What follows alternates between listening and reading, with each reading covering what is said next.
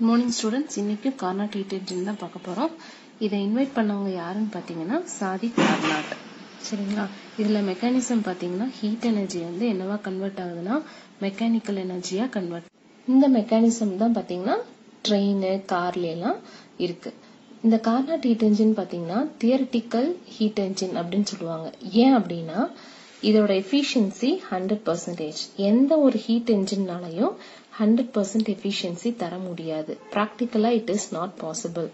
So இந்த heat engine theoretically வேணா நம்ம படிச்சுக்கலாம். So Carnot heat engine வந்து theoretical heat engine அப்படின்னு சொல்றாங்க. சரிங்களா?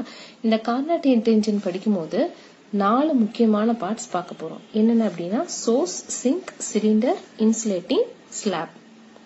சரிங்க. இப்ப சோர்ஸ்ன்னு பாத்துக்கிட்டீங்கன்னா சோர்ஸ்னா என்னன்னா மூலாதாரம் அப்படின்னு சொல்லுவாங்க. சோர்ஸ் ஆஃப் எனர்ஜி என்னன்னு சொல்லுவோம், நம்ம சன்னு சொல்லுவோம் இல்லையா? சோ சன்ல இருந்து தான் பெரும்பாலான எனர்ஜி நம்மளுக்கு கிடைக்குது. அதனால சோர்ஸ் ஆஃப் எனர்ஜி அப்படிங்கிறது சன் அப்படின்னு சொல்றோம். இங்க சோர்ஸ் அப்படின்னா that is Carnot heat engineல source அப்படிங்கிறது என்னன்னா இங்க வெரி ஹை டெம்பரேச்சர் மெயின்டைன் ஆயிட்டு இருக்கும். வெரி ஹை டெம்பரேச்சர் இருக்கும். இந்த பார்ட்ல வெரி ஹை டெம்பரேச்சர் இருக்கும். அது எப்படி இருக்கும்னா கான்ஸ்டன்டா இருக்கும். சரிங்களா? எப்படி இருக்கும்? கான்ஸ்டன்டா இருக்கும். Very high temperature. அந்த டெம்பரேச்சருக்கு நம்மளா ஒரு நேம் வச்சுக்கிறோம். தட் இஸ் T1 வச்சுக்கிறோம். இந்த மாதிரி தட் இஸ் போன வீடியோல பாத்தீங்கன்னா எப்படி எப்படி Carnot engine இருக்கும் அப்படிங்கறத இமேஜின் பண்ணிக்கோங்க. இதுதான் வந்து சோர்ஸ் அப்படின்னு இங்க வச்சுக்கலாம். சரிங்களா? சோ சோர்ஸ் அப்படிங்கறது என்னன்னா ஹீட்டை சப்ளை பண்ணக்கூடிய இடம். அங்க வந்து வெரி ஹை டெம்பரேச்சர் இருக்கும், ஆனா கான்ஸ்டன்ட் டெம்பரேச்சர் இருக்கும். அதே சிங்க் அப்படின்னு பாத்தீங்கன்னா இதுவும் ஒரு பிளாட்ஃபார்ம் மாதிரி தான். இப்போ நம்ம சமையல் ரூம்ல எல்லாம் பாத்தீங்கன்னா சிங்க் இருக்கும்ல, சமைச்சதுக்கு அப்புறம் பாத்திரத்துல அங்க போட்டு கழுவுவாங்கல்ல, தட் இஸ் சிங்க். அந்த மாதிரி ஒரு இமேஜினேஷனுக்கு வச்சுக்கோங்க. சரிங்களா? அந்த சிங்க் வந்து எங்கேயுமே வந்து டெம்பரேச்சர் இருக்கும், ஆனா லோ டெம்பரேச்சர். லோ டெம்பரேச்சர்னா அங்க 0 டிகிரி செல்சியஸ் அப்படிலாம் இருக்கலாம். பட் வந்து when compared to T1, T2 வந்து லோ டெம்பரேச்சரா இருக்கும். It is not constant. சரிங்களா?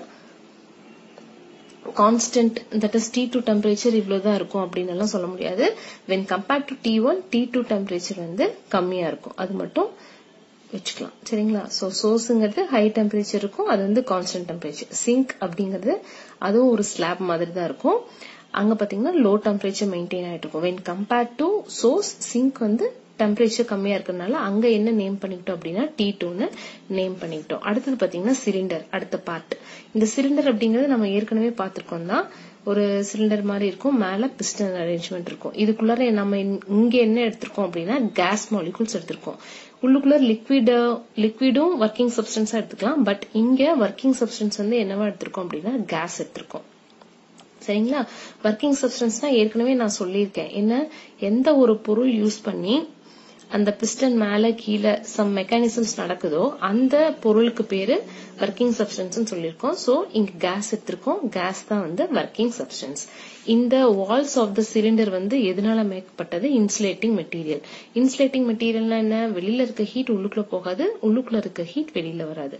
அதே பாட்டம் ஆஃப் த சிலிண்டர் வந்து எதனால செய்யப்பட்டது அப்படின்னா கண்டக்டிங் மெட்டீரியல்னால செய்யப்பட்டது.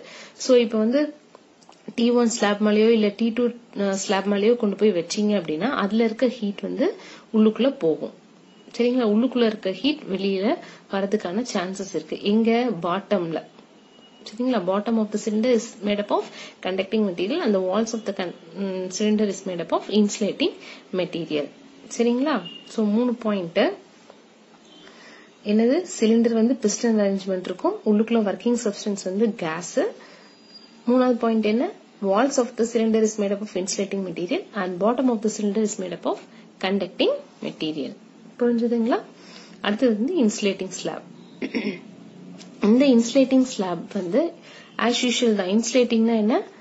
no heat energy is passed இல்லையா? உள்ளுக்குள்ளயோ இல்ல உள்ளுக்குள்ள இருக்க ஹீட் வெளியிலயோ, வெளியில இருக்க ஹீட் உள்ளுக்குள்ளரையோ போகாது. அந்த மாதிரி ஒரு ஸ்லாப் தான் வந்து இந்த ஸ்லாப், இன்சுலேட்டிங் ஸ்லாப், நான் கண்டக்டிங் மெட்டீரியல். சரியா? நான் கண்டக்டிங் மெட்டீரியல்னால செய்யப்பட்டது. இந்த 4 parts யூஸ் பண்ணி தான் வந்து பாத்தீங்கன்னா கார்னாட் ஹீட் என்ஜின்ல என்னென்ன ப்ராசஸஸ் நடக்க போகுது அப்படிங்கிறது பார்க்க போறோம். சரிங்களா?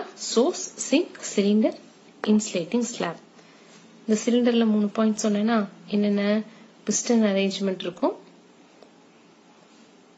piston arrangement, then working substance வந்து என்னது? gas. Working substance, gas. Then construction. Constructionல பாத்தீங்கன்னா என்னது?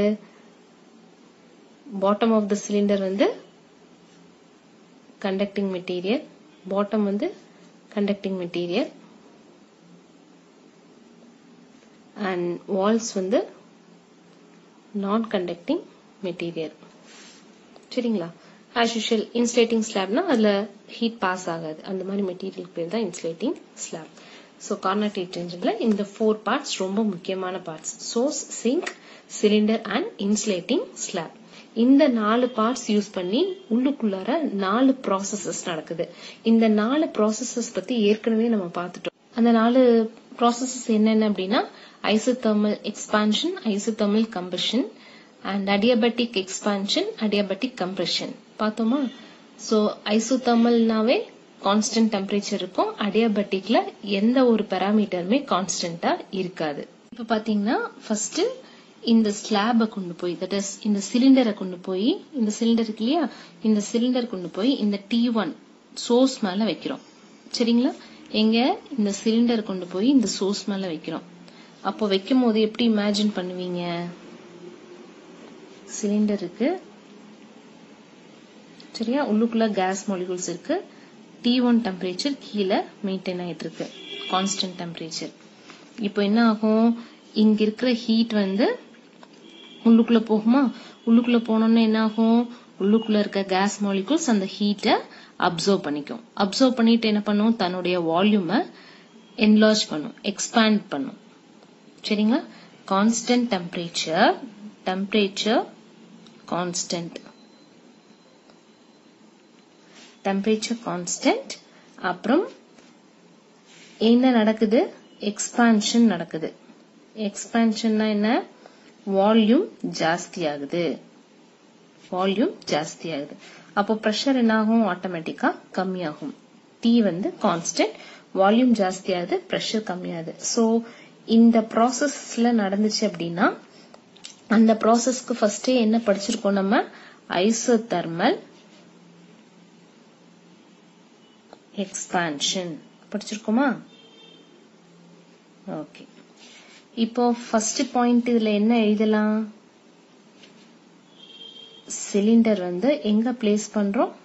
சிலிண்டர் இஸ் பிளேஸ்ட்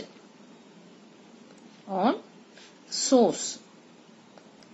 சோர்ஸ்ல பிளேஸ் பண்றோம், அது மேல கொண்டு போய் வைக்கிறோம். அப்போ வச்சோம்னா என்ன நடக்குது? வெளியில இருக்கிற ஹீட் வந்து அந்த சிலிண்டருக்குள்ளார போகுது. சிலிண்டருக்குள்ளார கேஸ் சப்ஸ்டன்ஸ் இருக்கு. அந்த கேஸ் சப்ஸ்டன்ஸ் எல்லாம் என்ன பண்ணும்? அந்த ஹீட்டை அப்சர்வ் பண்ணிட்டு தன்னுடைய வால்யூமை இன்க்ரீஸ் பண்ணும். இன்க்ரீஸ் பண்ணோம்னா இந்த பிஸ்டன் என்ன பண்ணும்? மேல போகுமா? So volume of the gas molecules increased, expansion நடக்குது. சோ அந்த ப்ராசஸ்க்கு பேரு ஐசோதெர்மல் எக்ஸ்பான்ஷன். சரிங்களா? சிலிண்டர் கொண்டு போய் வச்சோம்னா, சோர்ஸ்ல வச்சோம்னா என்ன நடக்குது? வால்யூம் ஜாஸ்தியாகுது, பிரஷர் கம்மியாகுது. So temperature constant. ஓகேங்களா? இந்த ப்ராசஸ் வந்து இந்த PV கர்வ் மூலமா எப்படி இண்டிகேட் பண்ணலாம் அப்படின்னா, தட் இஸ் P னா பிரஷர், V னா வால்யூம், PV கர்வ் அப்படின்னு சொல்லுவாங்க. சரிங்களா? இப்போ V வந்து இன்க்ரீஸ் ஆயிருக்கு, பிரஷர் வந்து குறையுது. தட் இஸ் வால்யூம் ஜாஸ்தி ஆயிருக்கு, பிரஷர் கம்மி ஆயிருக்கு. இப்போ பிரஷர் என்ன ஆயிருக்கு? கம்மி ஆயிருக்கு, வால்யூம் ஜாஸ்தி ஆயிருக்கு. It is shown in the curve AP. அதாவது பாத்தீங்கன்னா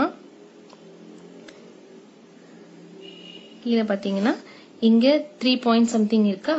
அதே பாத்தீங்கன்னா இங்க 8 பாயிண்ட் சம்திங். 3ல இருந்து 8 ஜாஸ்தி ஆயிருக்கு. V increases. இன்க்ரீஸ் ஆயிருக்கா? ஆயிருக்கா? V தானே இது. சோ 3ல இருந்து 8க்கு இன்க்ரீஸ் ஆயிருக்கு. அதே இந்த பக்கம் பாத்தீங்கன்னா ஸ்டார்டிங் பாயிண்ட் என்ன A, that is 14ல இருக்கு. இங்க பாத்தீங்கன்னா எண்டிங் பாயிண்ட் B 8ல இருக்கு. சோ 15ல இருந்து 8க்கு குறையுது, பிரஷர் குறையுது with temperature T1 constant. இதுதான் வந்து என்னன்னா ஐசோதெர்மல் எக்ஸ்பான்ஷன்.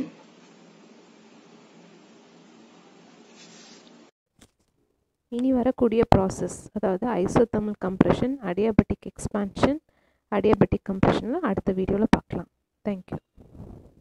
இந்த வீடியோ உங்களுக்கு பிடிச்சிருந்ததுன்னா லைக் பண்ணுங்க, ஷேர் பண்ணுங்க, கமெண்ட் பண்ணுங்க. மறக்காம சப்ஸ்கிரைப் பண்ணுங்க.